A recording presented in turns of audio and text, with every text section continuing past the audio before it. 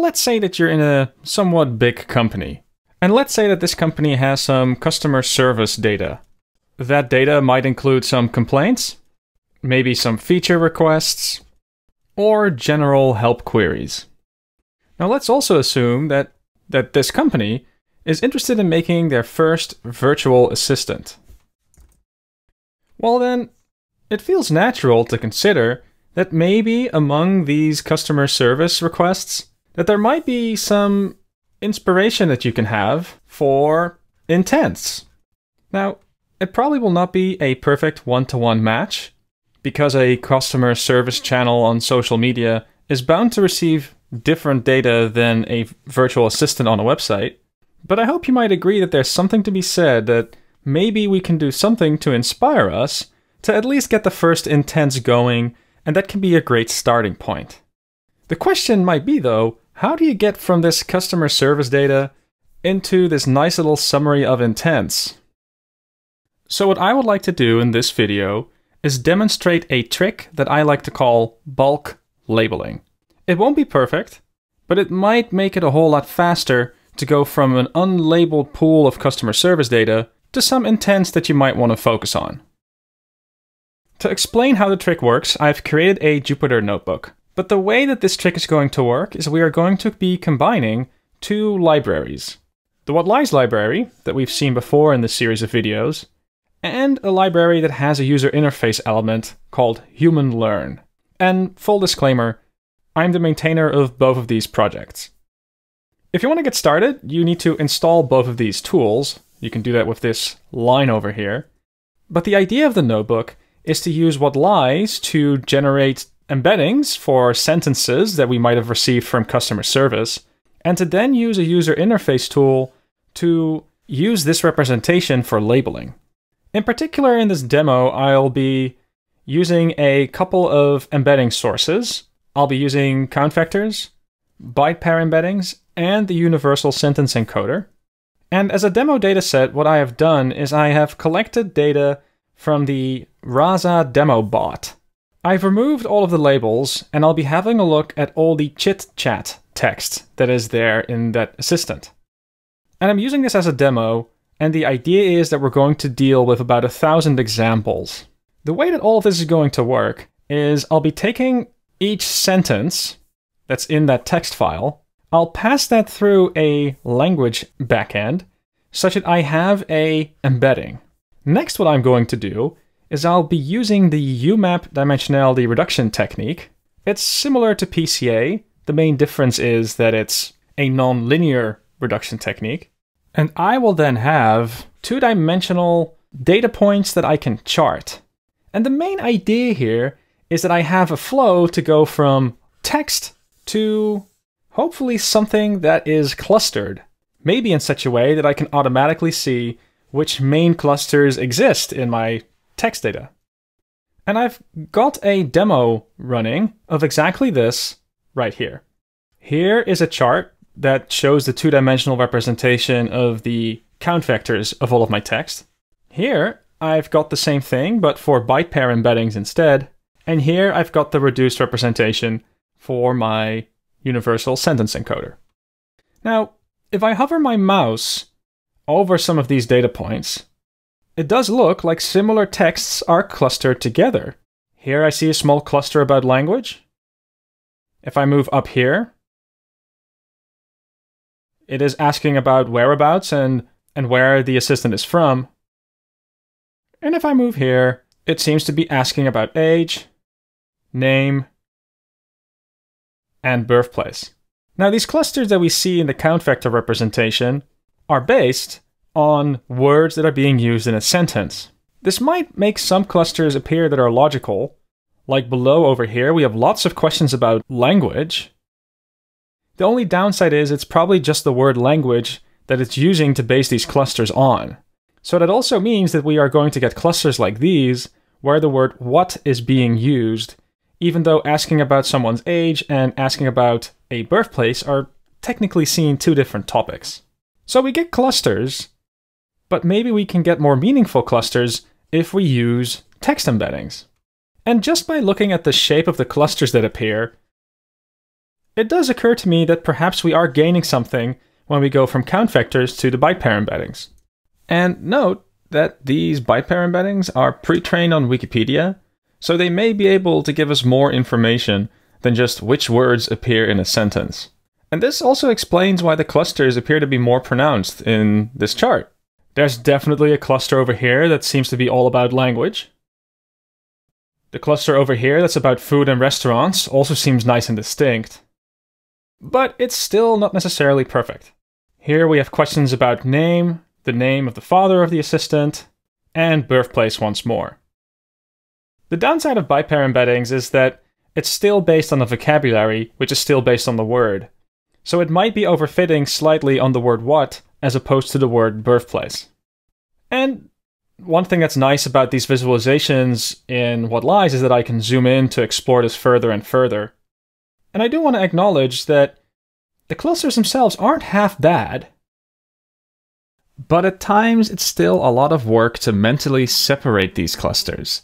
If instead we use the universal sentence encoder, we won't merely take the sum of these word vectors to come to an embedding of a sentence, but instead we're able to take context from the entire sentence because of the attention mechanism that is inside the universal sentence encoder. If we go from byte pair to here, we definitely see that there's even more distinction between a lot of these clusters.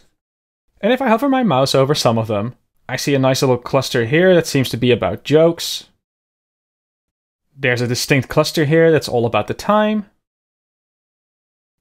I've got a cluster about restaurants and food here. I've got age and when you were born. And again, I can zoom in on some of these clusters if I'm interested. So for example here, I can see that it's mostly about weather, but I should remind myself that these clusters aren't perfect. If I move my mouse slightly upward here, I get what's up. So by and large, these clusters seem to have meaning, but I shouldn't expect these clusters to be at all perfect. If I think back of the use case though, I'm starting out with a big data set and I'm just interested in understanding what intents are in there, then I hope you might recognize that it might not be a bad idea to just say, well, let's put a circle around this cluster, look at the examples that are in there, and then give that cluster a name. And since these clusters here are nice and distinct, that might be a very nice way to think about maybe attaching our first labels. Again, it's definitely not going to be a perfect labeling scheme. It should really just be seen as a starting point, but it is a very nice way of exploring a data set. And it might be a big time saver, especially if you're just starting out. Assigning these circles and labels though, that is something that right now doesn't exist in whatlies just yet. However, it is one of the core features from this other package called human learn. So what we're going to do now is we're going to recreate this chart over here, but now in human learn such that we can easily attach labels. So here is the same chart as before, but now it's in a chart created by human learn. The way that this works is that we have taken our universal sentence encoder language, we have given it all of our texts, and then we have applied UMAP onto it. This is then moved into a data frame, and the idea is that the interactive charts object from human learn can take that data frame and put that in this display where we can actually make some drawings. Now the chart that we have here is built on top of bokeh, which allows for this polygon draw tool over here. What you can do is you can activate it, and then you can double click to start drawing. Click, click, click, and then you can double click to indicate that you're done drawing. And you've then got this drawn shape that you can move around if you'd like. But the main thing that you can use this for is easily select a cluster of points. Now the current selection is stored inside of this charts object over here, and that means that I can retrieve the rows that I've just selected. I'm doing that in the code block below here. What I'm showing here is the selected points, and I'm really only showing the top 10. Looking at the text though, I'm kind of confident that everything that's in here probably is about restaurants. it certainly feels by and large that we have a restaurant cluster here. So that means that I can go down, give the name of the label that I would like to attach, and because these selected indices can be used to override the original data frame, I can run this cell to actually assign this label. And the way that this notebook is set up is I can now scroll back up again, rerun this one cell, and the cluster that I just labeled is now gone, which means that I can continue labeling the other clusters that are in here. Let's look at this one. So these are all about, it's nice to meet you. So I'll say nice to meet.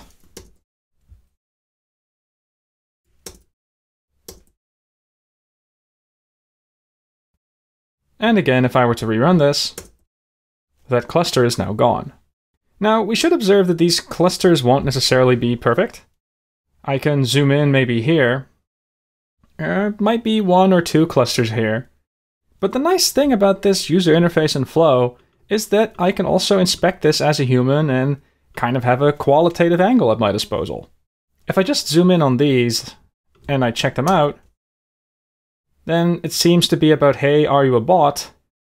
And if I were to move this maybe over here, it certainly seems like that's more about the weather. So I can say, okay, that's the weather.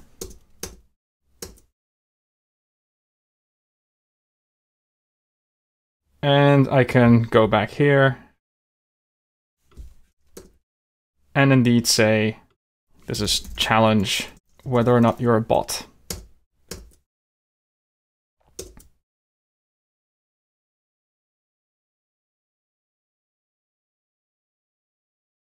Now, what's nice about this is a reasonably fast and interactive way of labeling. We can export a data frame that has all of the texts and the labels that we've just attached.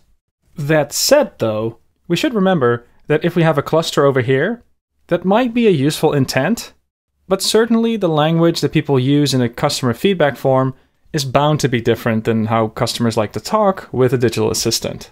This tool is really only meant as a helpful starting point.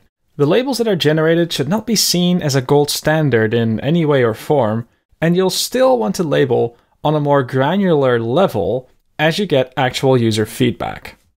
So there are limits to this approach.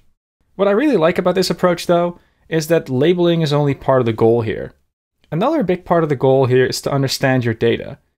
And doing your first analysis this way, to me at least, is very much a qualitative and human task. It's not necessarily about labeling many data points, it's also about exploring your own dataset and understanding what your customers are asking for. Another point that I would like to highlight is that currently I've done everything just in English. And that's because the assistant that I had was written in the English language. But it should be stressed that you can repeat this exercise for any language that whatlies supports. These byte pair embeddings are supported in over 270 languages.